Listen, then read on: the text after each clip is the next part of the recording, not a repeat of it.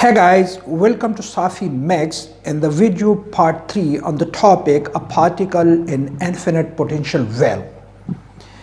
In this video, I have planned to review quickly the physical reasons behind what I did in video part 2 for getting the wave function for the particle under such a potential, and would finally write the time-dependent generic wave function for infinite potential well.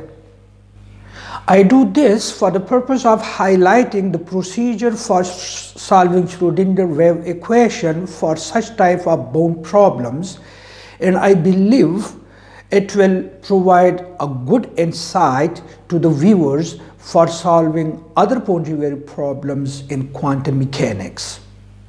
So the first question that needs to be answered is this: why did I use the time-independent Schrodinger wave equation at the first place?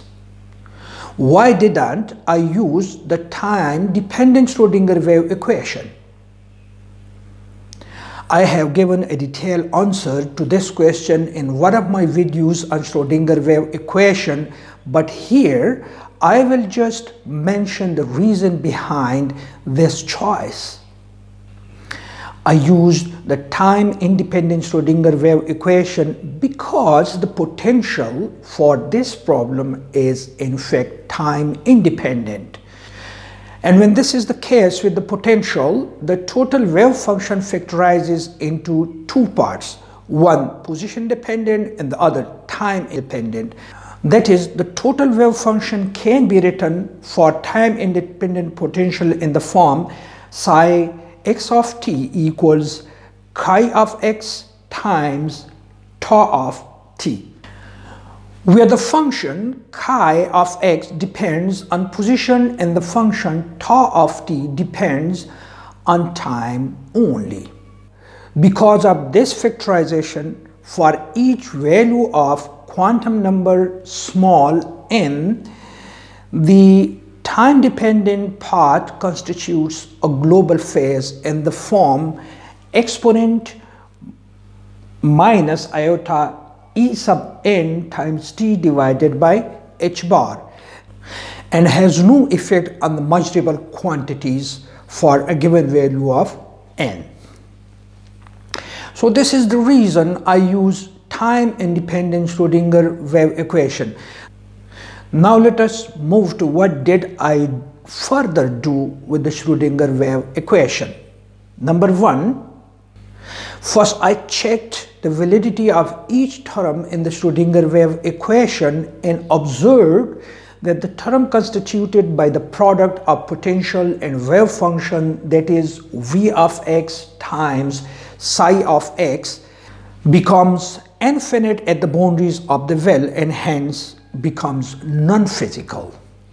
And to resolve the issue of non-physicality of Schrodinger wave equation at the boundaries, I utilized the concept of renormalization condition on the wave function, which guided me to conclude that the wave function must vanishes on the boundaries. This conclusion led me to the two boundary condition in the forms psi of 0 equals psi of a equals 0. That is, the wave function immediately goes to 0 and on both boundaries, one at x is equal to 0 and the other at x is equal to a. With this information in hand, I solved the time-independent Schrodinger wave equation in position space and used the concept for the solution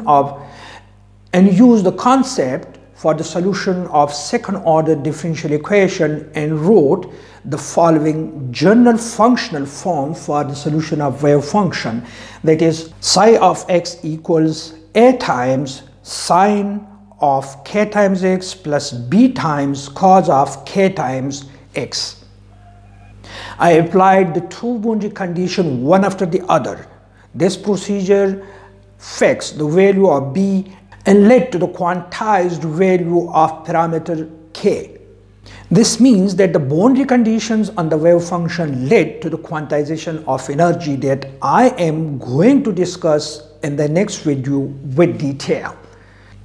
Finally, I normalize the wave function in order to ensure that the probability interpretation of the wave function is valid.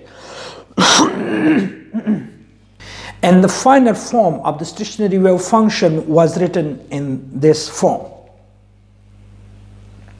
where the n in the equation is called quantum number. This equation dictates that for every value of n, there exists a different wave function.